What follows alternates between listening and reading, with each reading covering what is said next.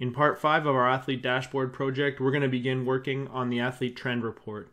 This is a really powerful report to show the trend of a metric over time. Some of the features are the ability to select your start and end dates, as well as the ability to take any metric and show the two values between those dates, as well as the trend that happens between those dates. This is going to be a really powerful tool and a great way to visualize your data. So let's get after it. Okay, so we're starting off with the dashboard the way we left it in the last video. And just as a quick reminder of how far we've come, what we've been able to create here is we have all of our KPI dashboard with the text logic headers along the right-hand side here. And then in the last video, we created this athlete profile radar. And in this video, we're going to tackle the trend report that sits right in this area here. The first thing that we want to do in order to make that happen is we need to have a spot on our filter menu where we're going to select our start and our end dates for this report. So the good thing is we've already done a lot of this work before, so I should be able to just select the date filter from any one of these KPI charts and just copy that, and I'm just going to paste it twice underneath where the select athlete goes. And I'm just going to give this the start date and end date label, and now I should be able to just select any date, and indeed I can because of the way that we've set everything up with our list tab. That was just an easy way to kind of make that happen, and it's a good lesson. If you set up your sheets properly with all the right references, you should be able to copy certain elements and use them again and again and again throughout your different either projects or in the same project over and over again, because there are a lot of times that you will want to do the same calculations. Now, step 2 is going to be to create the actual athlete header bar. And the first thing that I'm going to do is I'm just going to copy this one down here, Control C, and right click to paste the actual format, so that when I go and type the formula in here that we're going to use, that it's going to have the white text on the dark blue font and everything's going to look the same across the whole sheet. So let's put this formula together. And if you'll remember from the other header bars, we have to use the and symbol a lot and a lot of quotations. So what it's going to look like is I'll go to the formula bar and I'm going to type equals, and we want the first thing is where we have our athlete name, which is in B3. Then I'm going to use the and symbol, quotation, and I want this to say KPI trend report. And I'm going to put that in all caps. That's just a personal preference. And remember, anything that is within quotations gets printed out as text. So I'm going to add one more space here at the end and a quotation. And then the next thing that I want to add is an quotation from, because I want to have the dates in there, double dots, space, quotation, and then we're going to actually add our date now. So it's going to look like this, text, open that up. I'll close this down so we can see, but the date is stored in B4, and then a comma, I have to give it now the format. So quotation, YYYY dash dash DD, because that's how I like to put my dates, quotation, and then bracket. And then now I want another and, because now we have to have the to date. So what I'll put is quotation, space, to, double dots, space, quotation. I know it's a lot of quotations. And then we'll put our last date in, so I'll type and then text. The from date is stored in B5, and then comma, and our format, so YYYY, DD, quotation, comma, hit OK. And you can see now it gives us that words, but it's just a little bit too big, so I'm just going to shrink the font down a little bit, maybe 18. That's still a little bit big. We'll go to 14. And then I'm just going to center this right in the middle.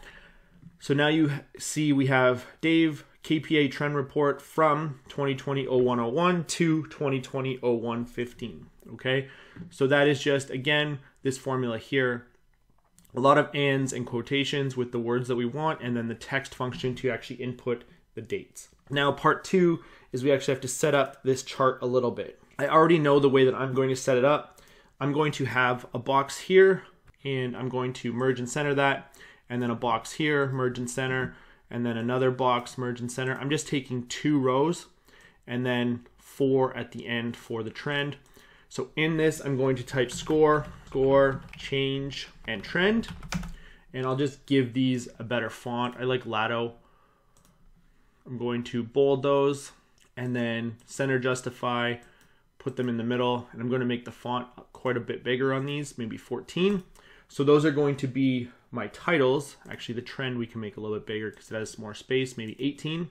And I'll just put some borders around there. So if I select all of these, go to the border tool, I can put a border around there.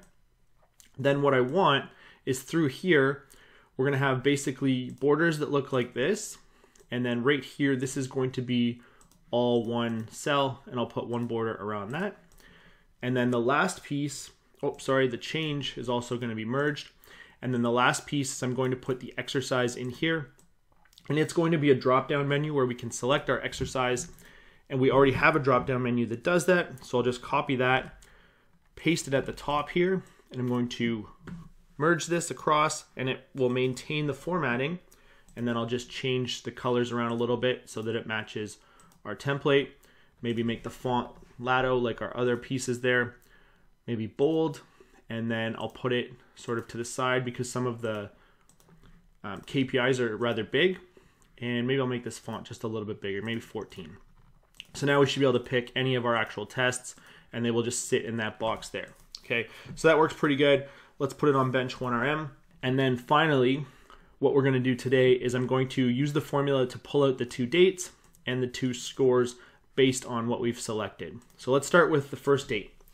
So in order to do this, what we're going to use is a min-ifs formula. So what this is going to look like is equals min-ifs, open that up, and then the range that we want to look at, if you've remembered how we're doing this all the way through, is we use that index sort of match. What I want to do is, I'll do it in the formula bar. So what we want to look at is index, and then the data, remember that we have all of our data set up properly, comma, we don't care about the row, comma again, match, open that up. We want to look for the actual date, okay? So what we're going to match for is quotation, date, quotation, and we want to look for that in headers, and then comma, and we'll close that off, okay? So what this is going to do is we're going to take the min-ifs range of the date column, okay? So now it's going to ask us for actual criteria. So I'm going to hit comma. The first criteria that we want to do is if the date is greater than or equal to the start date that we've chosen, okay? So what we can do here is, because we're looking for another date, I can actually copy this one more time and paste that in there. So again, nothing's changed out of that formula, but then comma, we need to put, when we're using the ifs formula, any of our criteria inside quotations. So I'll type quotation greater than or equal to quotation, and where we've stored our start date, which is going to be in B4. And I'm going to lock that in because that is not going to change. And then my second criteria is going to be now if we can match the athlete name. Okay, so we'll use that index formula one more time. Index, open that up, data, double commas, match, and this time we want to match for athlete name.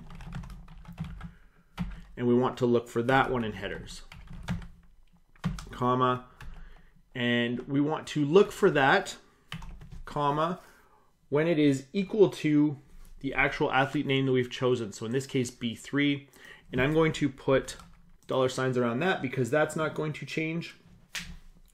And then the last thing that we want to do is we only want to pull out this date if there is actual data based on the KPI we've selected. So the last one we'll do is match for that. So we'll go index, data, comma, comma, match for the actual KPI now, which is going to be stored in this case, right here, which is F21. And we want to look for that in headers. And then comma, close off that bracket, close the whole thing off. And then we want to look for that when it is not equal to nothing. So that looks like this. We go quotation and then two triangle brackets open towards each other, quotation. And then I'm going to close off this whole formula and hit enter. And you can see now it's going to pull out a date.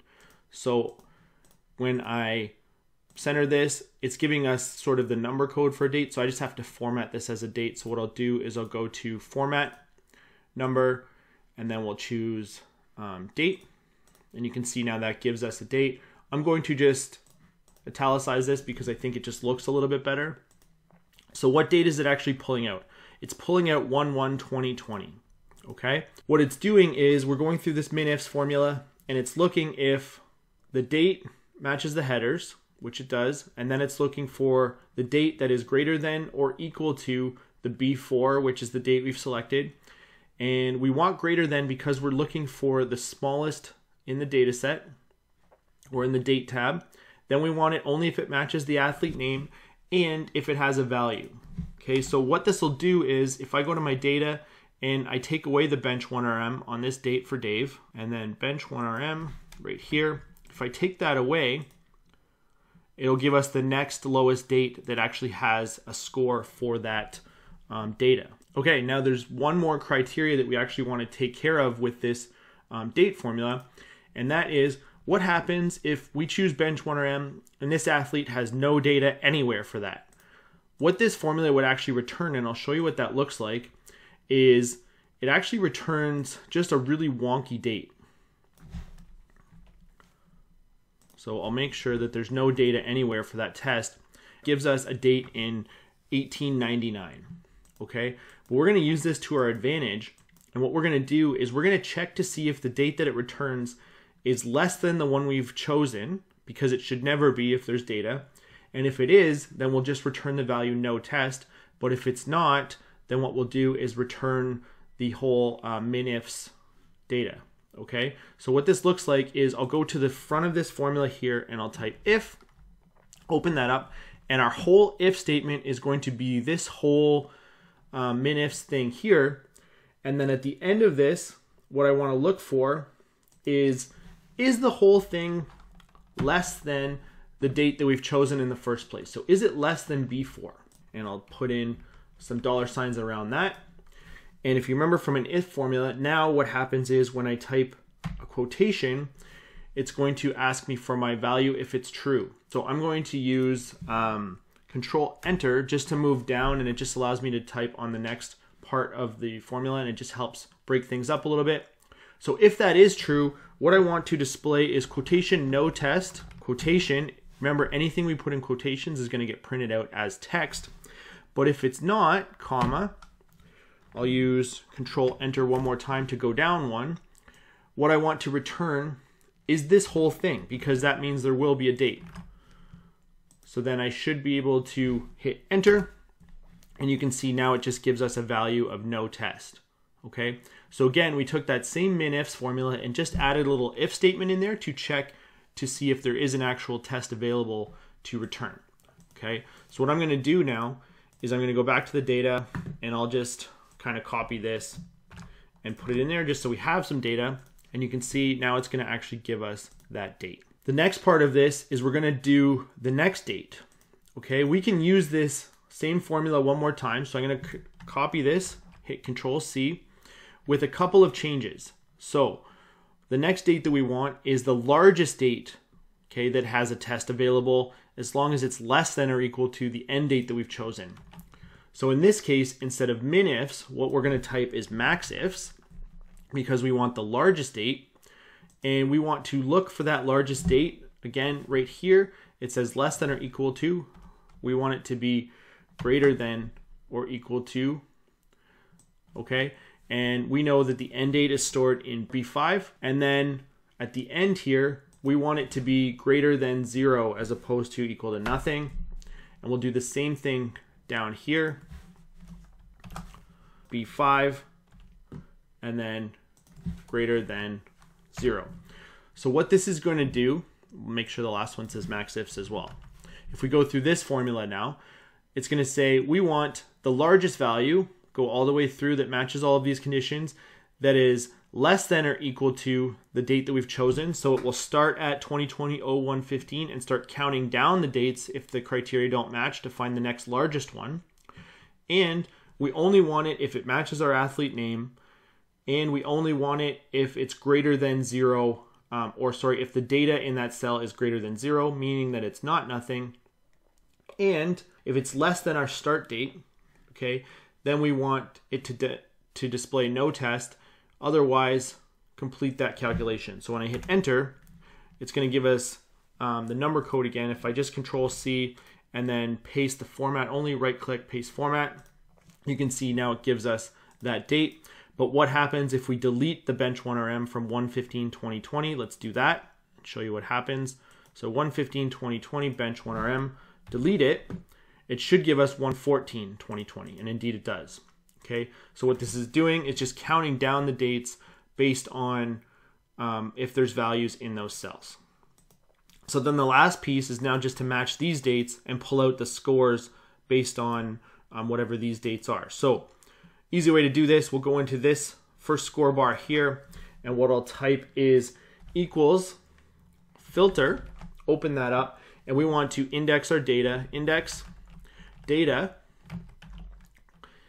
again, match, open that up, and we want to actually match for the test that we've chosen, which is F21. We want to look for it in headers and close that off. And we've done this part so many times. Now we need to add some conditions for that. So the first condition that we need is if this whole thing matches the actual athlete name. So easy way to do that, we'll do this index thing one more time, index data, double comma, match. And we want to match for quotation athlete name, quotation, look for it in headers, and then close that off. And we want that to be equal to B3, which is our athlete name. And I'm going to put that in $signs to lock that in. So that's our first condition.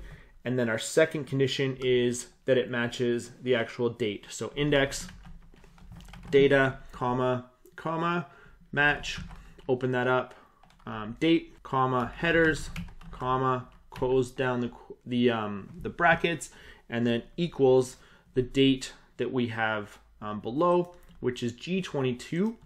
And I'm gonna not lock that in because I want to be able to copy and paste this formula in other places.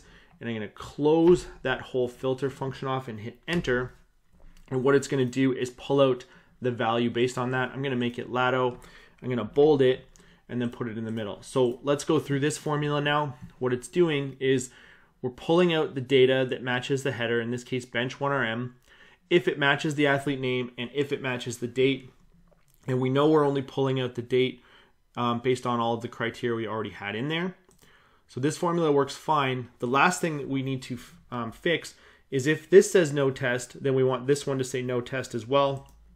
How we can do that is with an if error function. So I'll go to the front of this function, go if error, open that up, and if this gives me any kind of error, then at the end, what I'm going to do is comma, and then quotation no test.